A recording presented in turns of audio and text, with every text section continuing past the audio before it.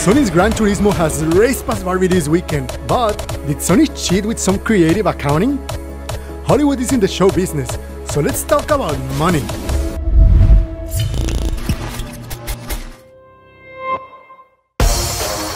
By Monday, Sony's Gran Turismo is expected to lead the box office with $17.3 million, but Barbie is just close behind with $7.1 million.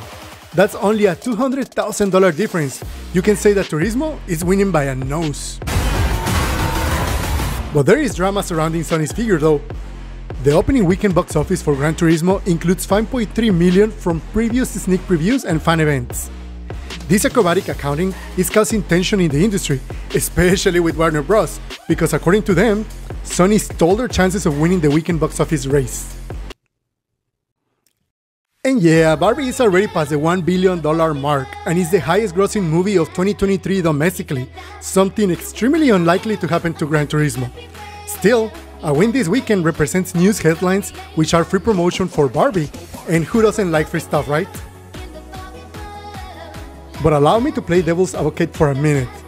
All the studios include Thursday preview earnings on their weekend box office, which should really be Friday to Saturday. They all do. Barbie did it as well. But it is unusual to include numbers for weeks of showings. No worries, there is hope, as numbers are finalized on Monday, so Barbie can still beat Sony off. Whoopsie. So Gran Turismo is first place so far, Barbie is on second, but what about the third place? The third place goes to Blue Beetle, which opened last week. In this second weekend, it earned $12.8 million. That's only a 49% drop. That's a great job.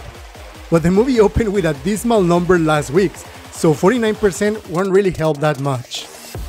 Worldwide, the movie is at $85.5 million, a disappointing result for a movie that cost more than $100 million to make, plus marketing. And so, these have been the box office results for the weekend of August 25th to the 27th.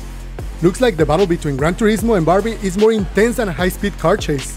Do you think Sony cheated Barbie? Who will win for real coming this Monday? Let me know in the comments below. My name is Hector Navarro, and as always, I'll see you on the next one.